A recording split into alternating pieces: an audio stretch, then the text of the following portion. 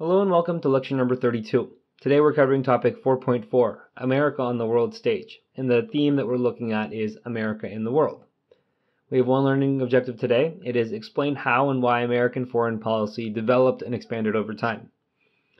The first of two key concepts is struggling to create an independent global presence. The United States sought to claim territory throughout the North American continent and promote foreign trade. The United States was struggling to stay neutral during the Napoleonic Wars in the early 1800s. This spans the presidency of Thomas Jefferson and James Madison. Both Britain and France are harassing American ships at sea, but Britain is impressing U.S. sailors. That means that they were abducting them from their ships and then forcing them to work in the British Navy ships. Jefferson responds with the Embargo Act of 1807. It cuts off all trade with Great Britain from 1807 until 1809 as a way to try and punish Britain for their actions. The U.S. ends up being hurt more, as they were a more valuable trading partner to us than we were to them. The embargo was extremely unpopular. As you see on the top left, a political cartoon depicts the Democratic Republicans being criticized for hurting the economy. Britain continues to impress American sailors on merchant ships headed to France, so the act didn't even accomplish what it set out to do. In the early months of 1809, James Madison is inaugurated as president. He had been the Secretary of State under Thomas Jefferson, so his actions were aligned with that of the Jefferson administration. His reaction to the British actions at sea was the Non-Intercourse Act of 1809. It was similar to the Embargo Act in that it cut off trade with Britain, but now France is included in the embargo. The Non-Intercourse Act is wildly unpopular, as the only party that was hurt by the act was the United States. So Congress steps in with a possible solution. Their response is Makin's Bill No. 2. In it, they promised that the U.S. was going to restore trade to whichever side pledged to respect American shipping overseas, and eventually oppose the belligerent nation that didn't. Napoleon saw this as a great opportunity. He sent word to James Madison that France will be the one who will respect the United States' neutrality, and thus the U.S. should take an aggressive stance towards Great Britain. Madison took Napoleon's bait and implemented a more aggressive stance against Great Britain. Yet Napoleon and the French did not change their behavior when it came to American ships heading to Great Britain. So it was kind of a failure because it didn't accomplish the freedom of the seas for American merchants, and it drew the United States ever closer to the eventual War of 1812. The next key concept says the U.S. government sought influence and control over the Western Hemisphere through a variety of means, including military actions, American Indian removal, and diplomatic efforts such as the Monroe Doctrine.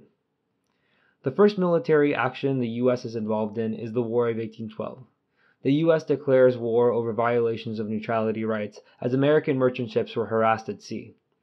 A section of Democratic Republicans who were young, up-and-comer politicians, mostly from the South, strongly called for a declaration of war against Britain. Their faction was called the War Hawks, or more plainly, Hawks. The Federalists were not in favor of a war with Great Britain. As you may remember, the Federalists had a better relationship with Great Britain and wanted closer economic ties with them. Additionally, they knew that Britain was the stronger power. They could sustain a war effort for longer, while the United States barely had the capacity to manufacture the goods necessary for war. But they had lost influence in Congress and do not get their way.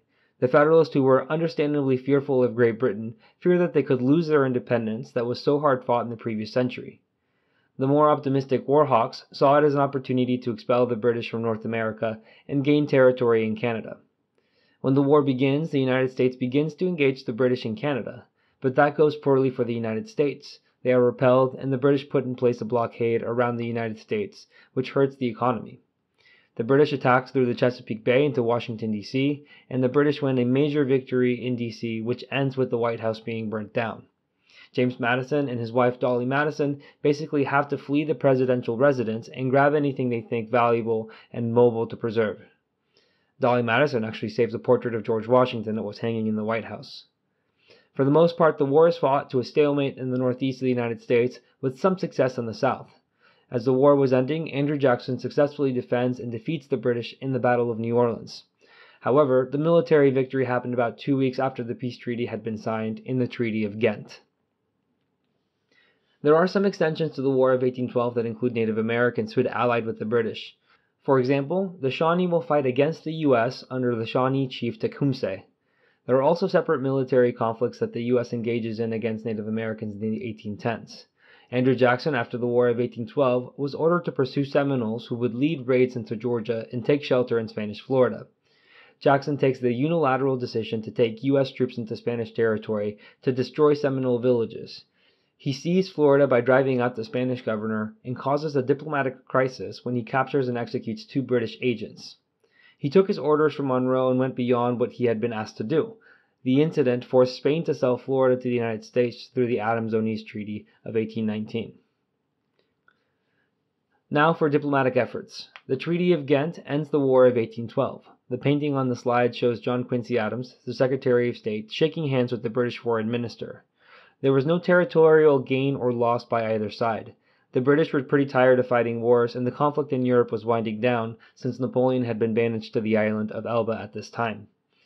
The Rush-Bagot Agreement is another treaty that the U.S. makes with Great Britain. It establishes that the fortifications will be limited along the U.S. and Canada border. Later, the Treaty of 1818 sets the 49th parallel as the border between the United States and British Canada, west of the Minnesota Territory.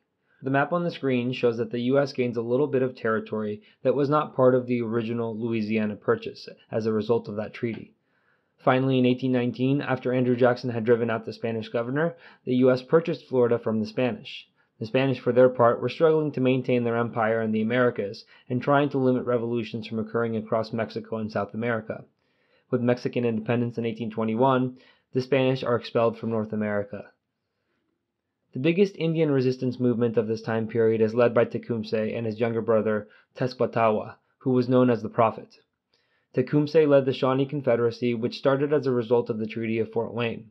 The territory that the treaty partitioned is modern-day Indiana. The territorial governor, William Henry Harrison, gets approval for the treaty from the Native American groups that occupied the region, except the Shawnee, who only partially occupied the territory.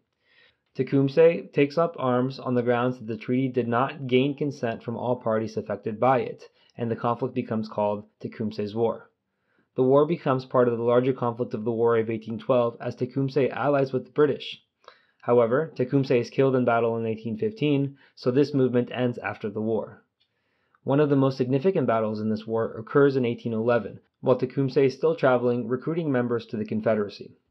At the Battle of Tippecanoe, William Henry Harrison marched to Tecumseh's headquarters at Prophetstown to take advantage of his absence. Confederacy troops take the offensive and attack Harrison first. After sustaining the initial offensive, Harrison and his troops pushed back the attack and eventually burnt down Prophetstown, along with all their food stores for the winter. The Confederacy sustains the fighting until 1815, but was badly hurt by the defeat at Tippecanoe. Alternatively, Harrison gains military fame for his part and leverages his fame in the 1840 presidential election. Andrew Jackson was also heavily involved in American Indian relations. After the War of 1812, he was a treaty negotiator in the Southeast, trying to get tribes to give up more territory. He is successful in gaining concessions from the Chickasaw and Choctaw in his home state of Tennessee. At this point, the U.S. begins to offer lands west of the Mississippi in exchange for Indian lands occupied in the Southeast. This will culminate with what becomes known as the Indian Removal Act, which offered the same type of deal, but was forcibly implemented through the Trail of Tears in the 1830s. Lastly, the Monroe Doctrine was a response to the other European powers in the Western Hemisphere. The Spanish were already losing their influence, but there was a question over how much effort they would try to put in to regain their lost colonies. Russia was also making their way down from Alaska through the Pacific coast. They had made it as far south as San Francisco. President James Monroe puts forth a new foreign policy crafted by his Secretary of State, John Quincy Adams, that any European power with the intention of colonizing the Western Hemisphere is going to have to answer to the United States first. The United States didn't really have the naval power or the firepower to back up their threats. The U.S. was actually relying on Great Britain heavily in backing up our policy because Great Britain still had Canada, and they also did not want any other European rivals in North America or the Western Hemisphere. Monroe and Adams knew that if they put out a very strong statement, that it would have backing from Britain because it was mutually beneficial to their own interests. So here's the recap for today. The United States tried to maintain its neutrality at sea, but tensions escalated into war. That war was the War of 1812. It was not a great success for the United States, but it solidified its place in the world stage, and it showed that it could stand up against Great Britain, generating a great deal of nationalism. There's more expansion into the Western Territory. There's the addition of Florida that pushes out American Indians. And finally, the Monroe Doctrine warns Europeans to stay out of the Western Hemisphere. The power of the U.S. to enforce this was less clear, yet they were really relying on Great Britain as an ally to help enforce it. Thank you for watching. If you would like to watch the next lecture, you can click on the video link on the screen, and if you're looking for more practice to help you on the AP exam, you can visit apushlights.com. I wish you the very best in all of your studying and look forward to seeing you back on the next lecture.